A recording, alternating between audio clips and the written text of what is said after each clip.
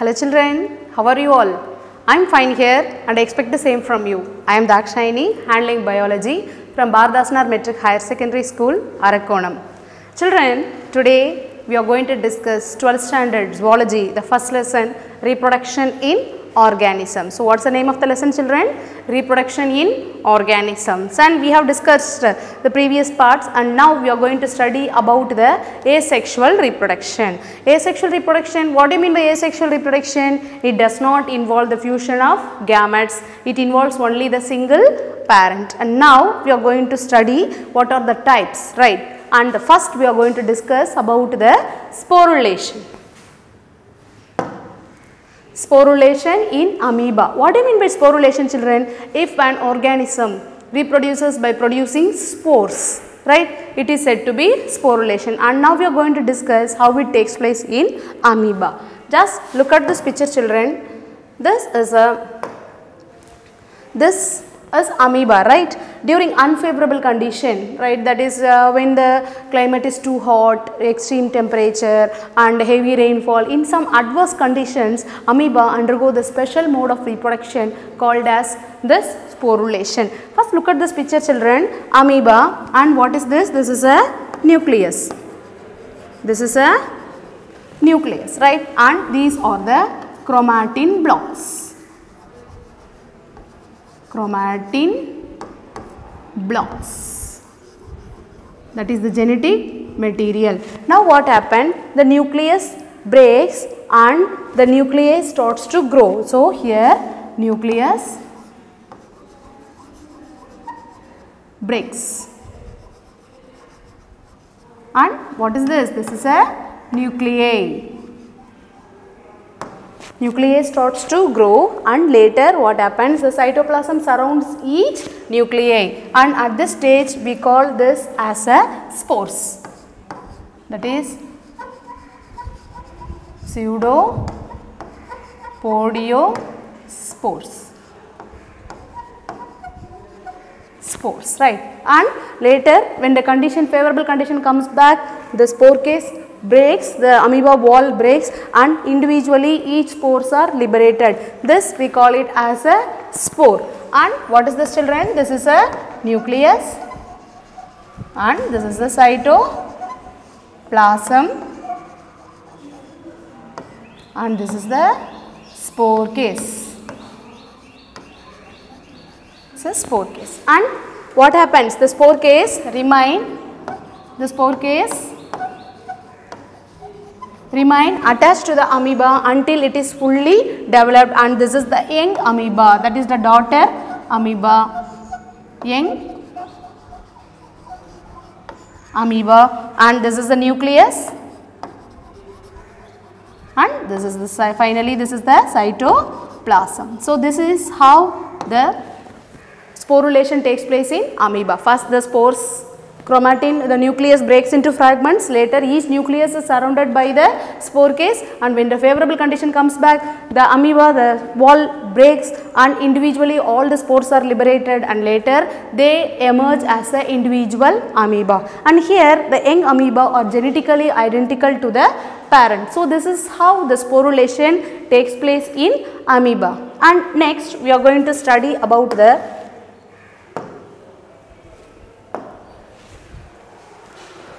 budding, right? This is another method of asexual reproduction children. What do you mean by budding? If an organism reproduces by means of producing the buds, we call this as a budding. And here budding, there are two types, one is a exogenous and another one is a endogenous.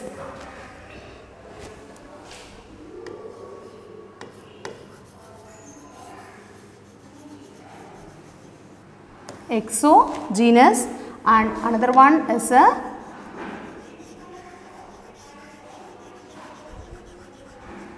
endogenous. What do you mean by exogenous children? If the buds are formed on the outer surface of an organism, it is said to be the exogenous. Here you see children, this is the individual hydra, and when the plenty of food is available, there will be some small outgrowths, like this a small bud will be formed on the outer surface of the hydra, and later the bud starts to grow and the gastric cavity is connected with the parent, That is, the parent's gastric cavity and the bud's gastric cavity are connected to each other, and the bud receives the complete nutrition from the parent, and later the bud starts to grow, it produces the tentacles and its mouth, everything is formed, and finally when it is fully grown, it constricts. What do you mean constricts? It becomes very less here, it get reduced here and it gets separated and it becomes an individual hydra. This is how the exogenous budding takes place in hydra. So, what is the example for exogenous budding, children? Hydra. Hydra, right? And now we are going to study about the endogenous budding. What do you mean by endo? Endo means inside. If the buds are formed on the inner side of an organism, it is said to be endogenous. The best example for endogenous is sponges.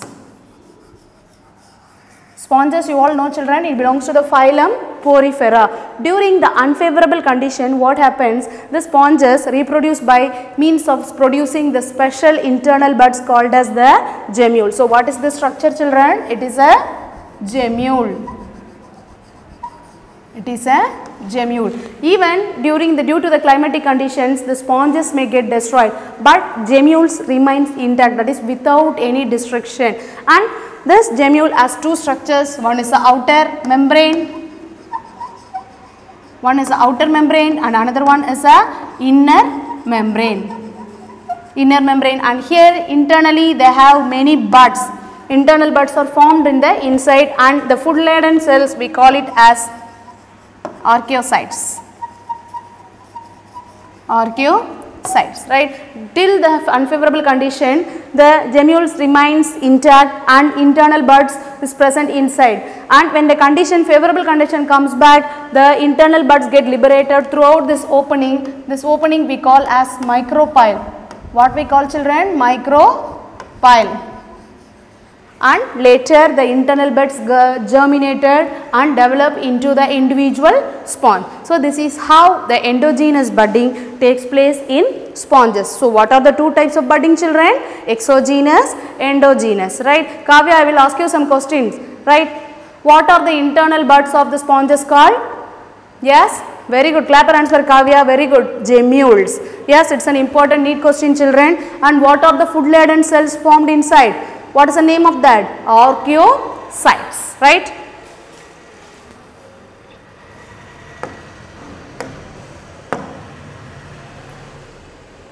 And now we are going to study about the another method of asexual reproduction, that is fragmentation. What do you mean by fragmentation, children? If an organism reproduces by producing fragments. Fragments means what? A single body get cut into many parts, right?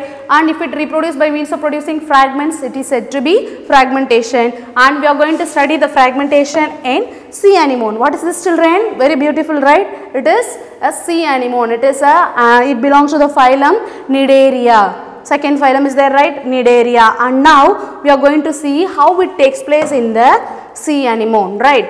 And this in sea anemone, it undergoes the special process called as pedal laceration. What is this, children? Pedal laceration. And now we can see how it takes place, right?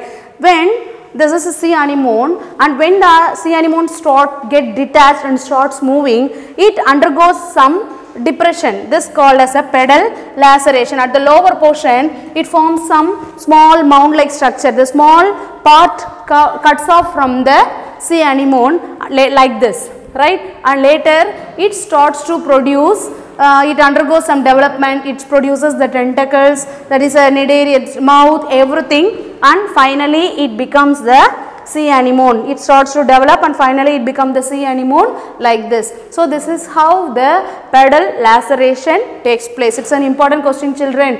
Fragmentation in sea anemone is called pedal laceration. So, when the sea anemone gets detached and moves, the pedal disc breaks off. This pedal disc, when the sea anemone moves, the pedal disc breaks off and lobes are constricted from the leftover pedal disc, and each lobe develops into the entire organism, right? Many lobes are formed and from each lobe individual sea anemone starts to grow. So this is said to be the pedal laceration in sea anemone, right? And next we are going to study the another type of fragmentation, that is in tapeworm.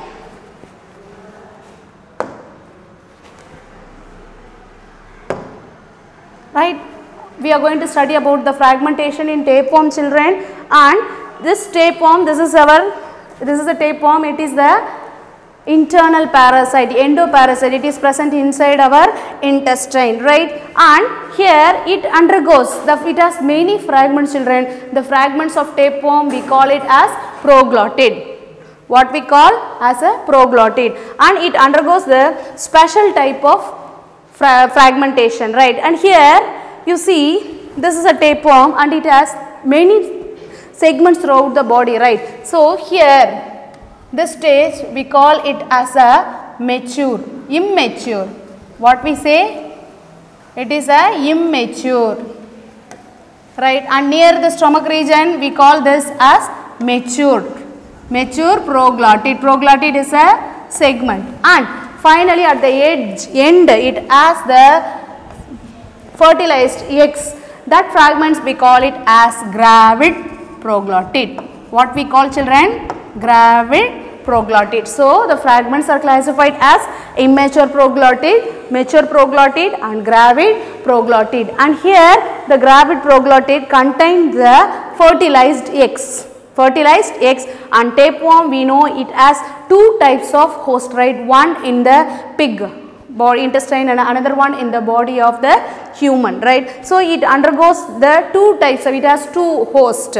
So this shedding of the gravid proglottid is called as apolysis. So the tapeworm repeatedly sheds off the gravid proglottid from its body. This process is called as a apolysis, and later this gravid proglottid,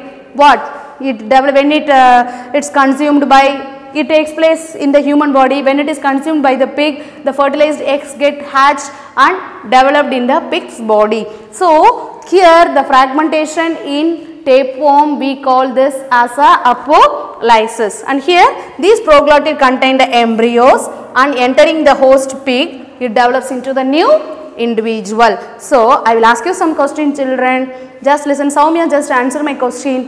What is the fragmentation in sea anemone called? Yes, very good. That is pedal laceration. What is the fragmentation in tapeworm called? Apolysis. Yes, very good, children. And next we are going to study about the regeneration, right? Before going to regeneration, let us see some of this, right? So what is this, children? It is a lizard with a normal tail. And what happens? Due to some accident, the tail of the lizard gets cut, and later what happens? Now the lizard is without the tail, and later the lizard undergoes the special type of reproduction called as the, what is this? It is a regeneration. A new tail starts to develop, and finally the new tail is formed. So the topic we are going to discuss is about the regeneration, and regeneration is of two types, children. One is a morphologist and another one is a epimorphosis. So first type is a morphologist. What do you mean by morphologist? If the entire body is formed from the cut off fragments, right? It is said to be morphologist. The best example is that hydra, right? You see, children, it's a hydra. Due to some accident, the hydra get cut into pieces, and later each part develops into the entire organism. So this is the regeneration in hydra. And we can see some other examples for morphologist. So yes, just you look at this picture, children. Here this planaria gets cuts off and develop into the individual organism. This is a planaria. It belongs to the phylum Platyhelminthes, and here you see it cuts into three fragments, right? Head, the middle part and the tail. Later each fragment develops into the individual organism. So if an entire organism is formed from the cut off fragments, this we call it as a what? Morphologist. Just look at this picture. Planaria cuts off and later it develops into the individual planaria, complete development, right? And next we are going to study about the another type, children, epimorphosis, right? What I mean by epimorphosis?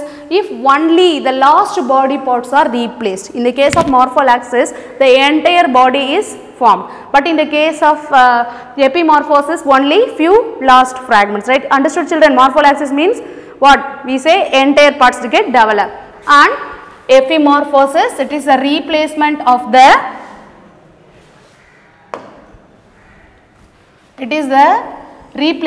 the last body parts, right?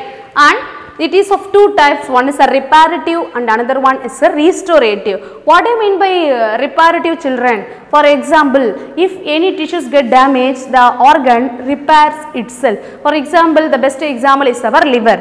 Liver tissues, if it get damaged, the liver has a capacity to regenerate its damaged tissues. So reparative. So reparative regeneration, example is regeneration of the damaged liver tissues. And restorative means, for example, best example is a starfish. Due to some accidents, if one arm of the starfish is lost, it has a capacity to regenerate its new arm. Like this, you see, children, here the arm is lost, but here it regenerates its new arm. So the example for restorative regeneration is starfish. So what are the things we discussed in regeneration, children?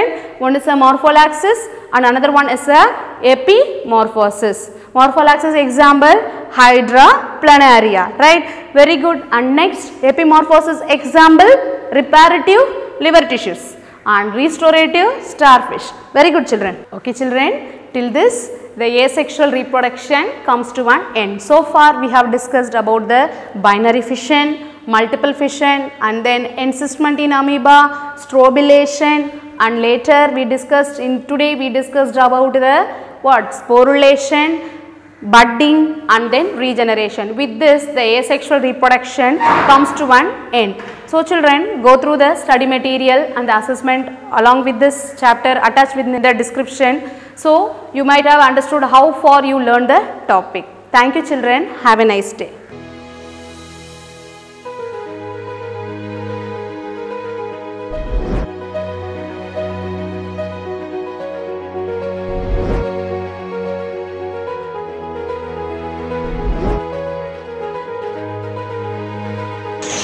I am Yuvarani from plus 2. I am Sandhya from plus 2. We are participated in state level beach volleyball competition held at Thuthukudi.